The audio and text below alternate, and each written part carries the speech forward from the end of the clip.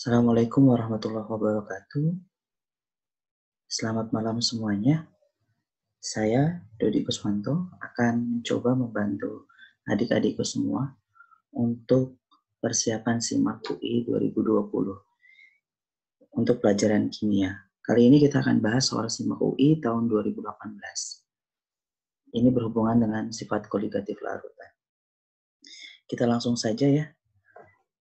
Pada soal kali ini kita bacakan bahwa sebanyak 8,1 gram suatu senyawa elektrolit Ab2 dilarutkan ke dalam air hingga 750 ml. Larutan tersebut memiliki tekanan osmotik 4,92 atm pada suhu 27 derajat Celcius. Dan ditanya adalah Mr Ab2. Kita langsung masuk saja.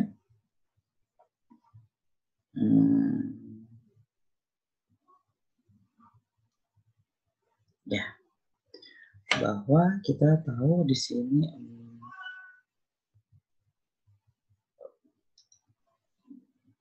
pi-nya sudah ada ya.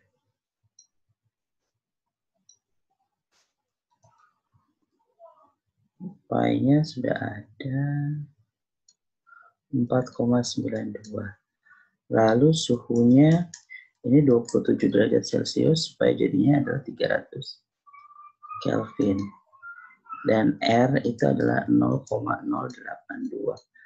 Kita biasa bermain pada suhu 300 Kelvin agar ketika suhu dikali R itu sama dengan 24,6. Kita sudah selalu bermain di sini. Kenapa? Suhu kamar yang kedua adalah untuk memudahkan perhitungan. Lalu kita tahu di sini ada pi-nya sudah ada, kita tinggal masukkan ke formula bahwa pi sama dengan molaritas kali R kali T kali I. Karena di sini adalah larutan elektrolit ya, dan alfanya tidak ada, maka dianggap I sama dengan N ya. Lalu kita masukin aja saja bahwa pi-nya itu adalah 4,92 sama dengan, di sini masukin suhu masanya 8,1 per mr yang kita cari dikali dengan 1000, volumenya 750 dikali R kali T ya, itu adalah 24,6, lalu dikali 3. Ini bisa dicoret langsung ya, 0,2. Lalu di sini bisa dicoret 4 sama 3 dicoret.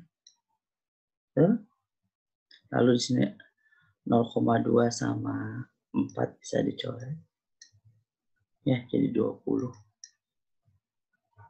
Maka MR sudah kita tahu 8,1 kali 20 itu sama dengan 162.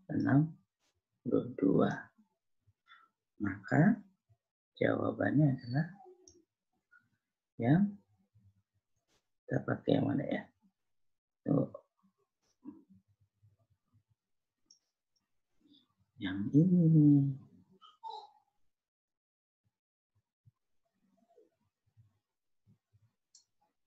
Kita bisa jawab bahwa soalnya sebenarnya kelihatan angkanya sulit, padahal baik UTBK maupun Simak ada angka-angka yang memang sudah disusun agar bisa dicoret-coret tanpa kalian bisa atau harus menggunakan kalkulator. Gitu deh. Demikian penjelasan kita untuk soal koligatif. Kalau ada yang ingin bertanya silakan kirimkan pertanyaan lewat kolom komentar, lalu kita bisa bahas bersama-sama. Terima kasih. Jangan lupa komen dan subscribe ya.